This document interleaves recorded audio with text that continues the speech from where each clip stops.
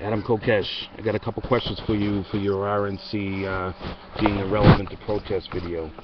I can agree with you on some level that, you know, maybe going there in a mass protest is kind of irrelevant. You're not really going to be able to do much or say much because the cops had protesters outnumbered 4-1.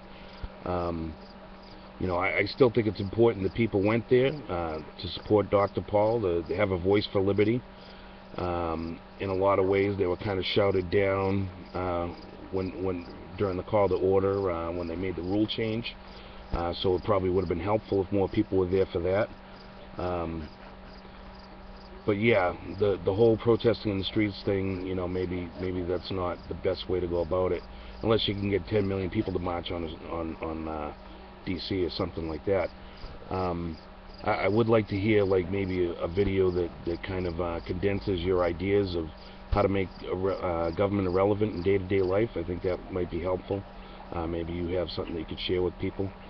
I do think that we need to you know, make it known far and wide about the scripted teleprompter rule change with the delegations. I don't know if you saw that or not, but every Republican that I've shown that to, hardcore Republicans that just thought that that this was a fair game and, you know, Mitt Romney was a good, honorable person, they're appalled, they're shocked. I see people leaving the Republican Party in a mass exodus.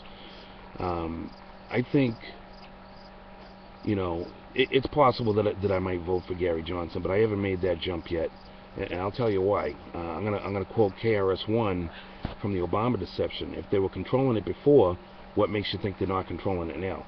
If they could do all these things to steal the vote from Ron Paul, to shape the opinions of people against Ron Paul with the media and stuff like that, then what's going to make it any different with Gary Johnson? They already tried to block Gary Johnson from being on the ballot in Iowa. I'm to the point where I don't know if, you know, everybody's caught in this lesser of two evils mentality. It's a very hard psychology to break. You know, and if we look at our Declaration of Independence, it gives us a blueprint for this type of tyranny. After a long train of abuses, you know, it's our right, our duty to throw off the government.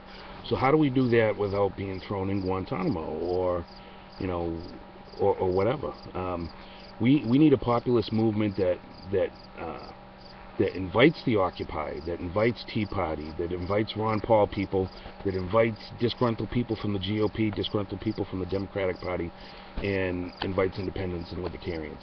And there's one thing that we all have in common. They use social issues to divide us: race, religion, sexual orientation, political ideology, Red Sox, Yankees, Coke, Pepsi, Crips and Bloods. It's all the same dichotomy. But there's only one thing that is going to bring all these people together. It's freedom. We all have a right to be free. We have a right to, as long as we're not encroaching on someone else, we have a right to think and speak and choose what we want. And that is what's going to bring people together. So, yeah, thanks for watching the video.